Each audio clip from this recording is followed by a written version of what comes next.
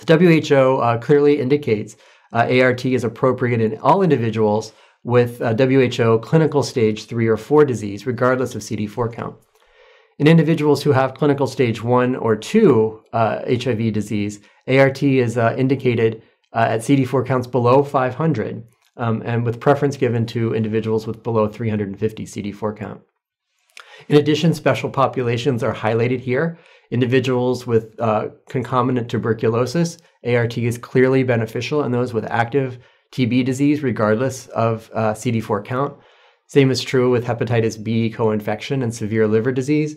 And the WHO guidelines now also acknowledge the importance of using ART as a prevention tool in serodiscordant couples. And the WHO guidelines do suggest that we provide ART to HIV-infected partners who